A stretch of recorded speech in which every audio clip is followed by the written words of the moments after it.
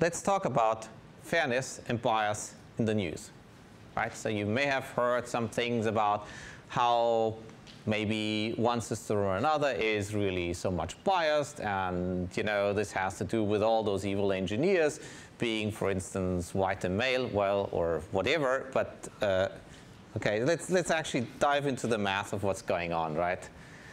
Okay, so let's say this is my training set.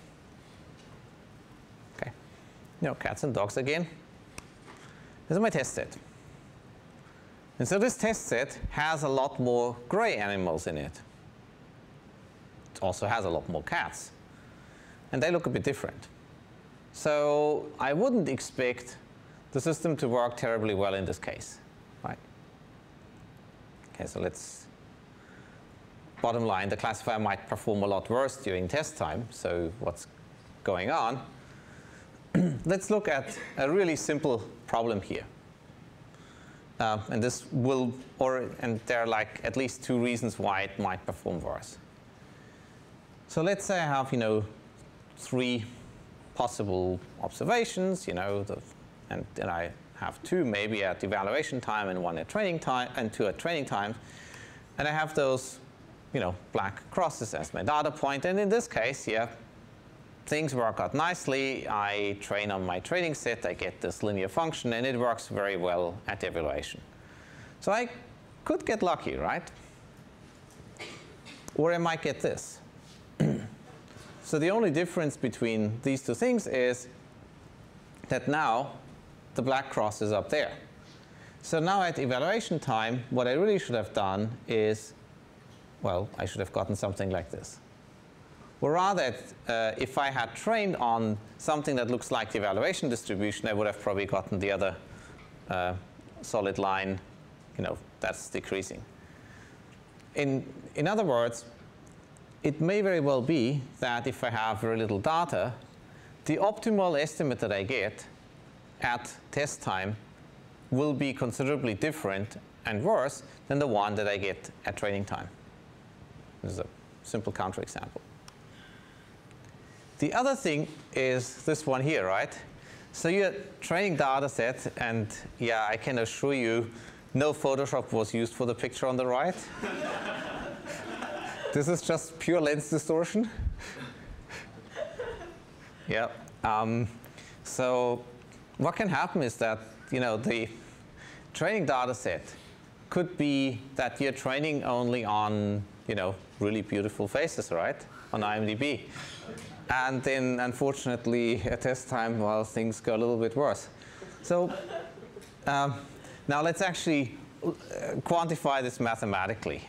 So there's a tiny little theorem here, and I'll give you a bit of the reason of what's going on.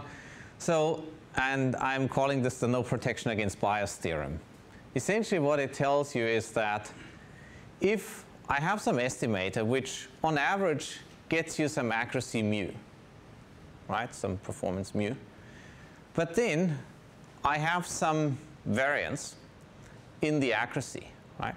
So some, this is basically just, the variance with regard to distribution P of, the expected value of basically how well it performs, the expected loss, right?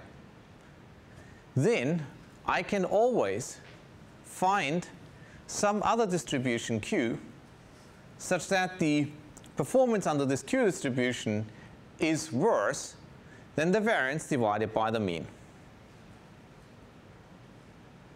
And there's a typo here. There should be no square in the bottom. Okay, let me quickly fix this because this is bad.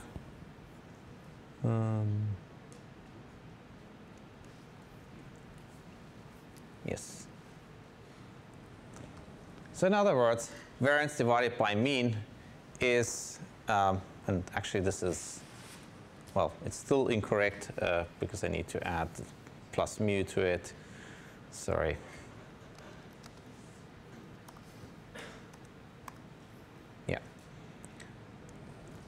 So basically, I can always make things worse if there's some variation over how well I perform over the data set.